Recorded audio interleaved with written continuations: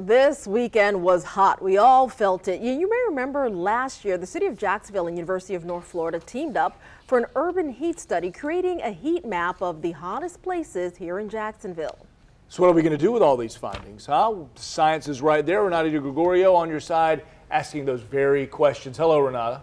Good morning. The information from the study is being used for the city to create a plan to alleviate heat stress, according to the UNF professor involved. It can also be used by you right now. You can put in your address to see how great the risk of heat stress is where you live. There are also several things you may notice looking at the urban heat map.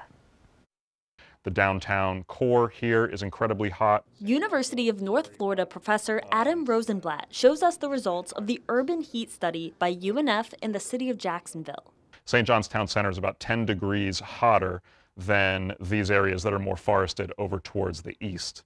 And if we zoom in on it, you can see why. Because it's just solid parking lots. So what do we do with this information? Rosenblatt says the city's chief resilience officer is making a plan. The plan will include steps for how to alleviate heat stress throughout the city. These things involve increasing the amount of trees that are planted. We need to make it mandatory that if you're developing a residential neighborhood or developing a new shopping center, you have to have a certain amount of tree cover and you need to decrease the amount of parking lots and asphalt. Rosenblatt says trees aren't the only answer, but they are the most obvious. One thing you may notice on the heat map, some of the lower income areas are the hottest. There are certain parts of the city, especially on the north side, where there are low income communities that are exposed to extreme heat, whereas wealthier communities are not as prone to that. He encourages you to look up your address on the heat map and talk to your city council representative about what's being done to alleviate heat stress in your neighborhood.